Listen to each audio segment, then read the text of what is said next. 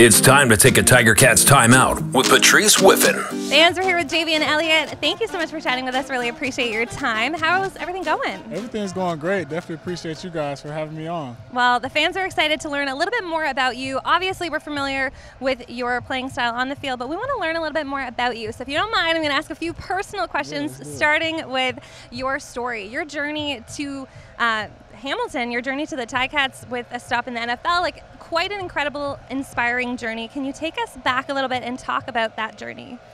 Yeah, so with me, you know, coming out of high school, I didn't have any scholarships. I didn't play football for 3 years after high school. Wow. And, you know, I had ended up walking on to Florida State, and with 2 years of eligibility left. Okay, hold on. You say that so nonchalantly. I ended up walking on to Florida State. How does that happen? How does that happen? So really, I didn't know what the process was like for walking on or anything like that. My dad, he saw a lot of potential in me, and he reached out to some schools, and Florida State was the school that ended up allowing me to walk on, you know, so it was a great opportunity for that, yeah. Okay, so you're at Florida State, then what? Well, my first year, they had just won a national championship, and honestly, I came in, I was playing good, you know, making a name for myself, but I had some distractions off the field, ended up becoming ineligible. Okay. So I had 2 years left, like I said. So that's 1 year gone, being ineligible, not being able to play that year.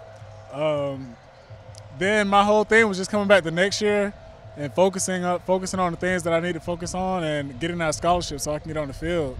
Okay. And then in terms of focusing, was there anything that you did kind of differently? Is there anything that you were focusing more closely on that maybe wasn't a focus the year before? Yeah, eliminating distractions. That was my thing, you know, realizing what was at stake. Okay. You know, I had a once-in-a-lifetime opportunity to play at Florida State and get an opportunity to potentially go to the NFL. So, you know, it was really now or never. You know, I had to really cut out the party and cut out the, you know, really anything that was messing up the main thing. Right. Any advice for someone maybe dealing with similar distractions and on how to actually kind of put that aside and focus in on the game? Yeah. Like I was saying, you just have to realize, like, what's at stake. You know, even if your distraction might not be party, it might be something else, like some sort of adversity. Everyone's dealing with it. And at the end of the day, you know, really we just have to try to keep, like I said, the main thing, but also just realizing that no matter what adversity is, you have to continue to go through it.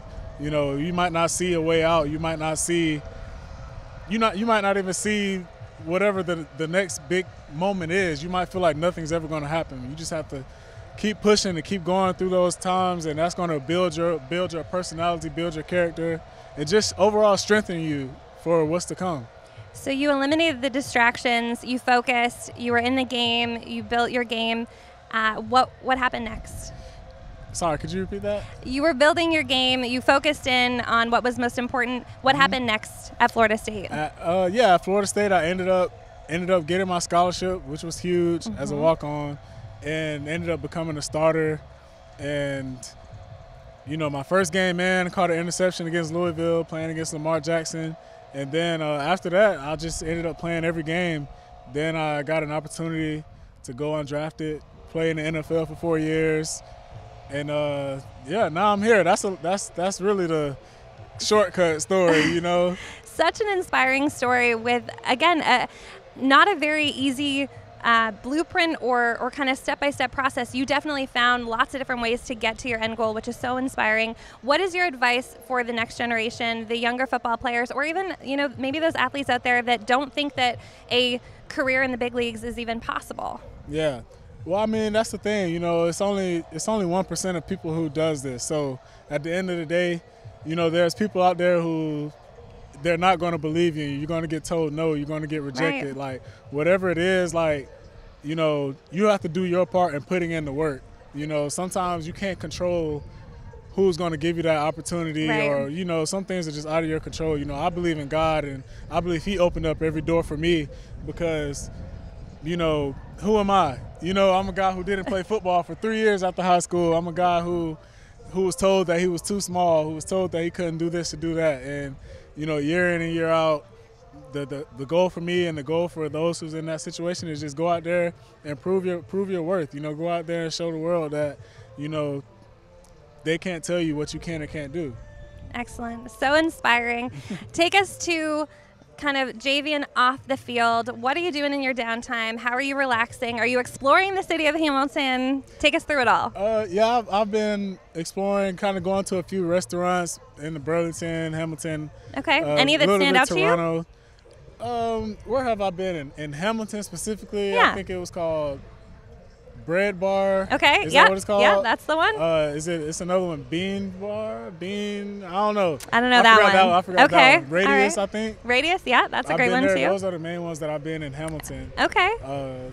Are you much of a foodie, or just I you am. like? Okay. I am. I try to go places. I've been to more places like in the Toronto area, Of but course. I haven't been to a ton of places. I've only been here for a few weeks. So. Of course. Well, you've got lots of time to explore. Maybe the fans will give you some suggestions, some recommendations with this video. What else are you doing in your downtime? Maybe at home, are you reading, listening to music, watching shows? Yeah, I'm real. Like lately, I've been getting into reading. Okay. I watch shows every now and then, but I try to use my time. If I'm watching something, maybe watch a podcast or do something where I can learn. Whether it's about entrepreneurship, creating content, real estate investing, you know, I try to branch out, you know, and do that type of thing. What are you most passionate about? You listed a couple of things that I think the fans would not necessarily expect that you're into, because a lot of those are outside of football. What are you most into learning about in terms of entrepreneurship, content creation, real estate, all of those things? Or is it a combination of all three? It's a combination, but in terms of passion, like I really love like this conversation that we're having where I get to speak to the youth and help any of the younger athletes out, you know, so I try to create content. Lately, I've been focused on football, so I haven't been doing that much content, but, you know, yeah, that's my thing. You know, I love to really just give back and try to inspire others, whether it's football players or not. You know, that's my thing. I try to encourage a lot of people and lift them up in terms of entrepreneurship in that way. If fans want to connect with you, if they want to learn from you, how can they do that? Yeah, they can write me on Instagram. That's really the main thing to reach out to me on, or on Instagram. Instagram. Yeah. There you go. Well, be sure to hit him up on Instagram. Thank you so much, Javien, for your time. Really appreciate it, and good luck this season. All right, thank you.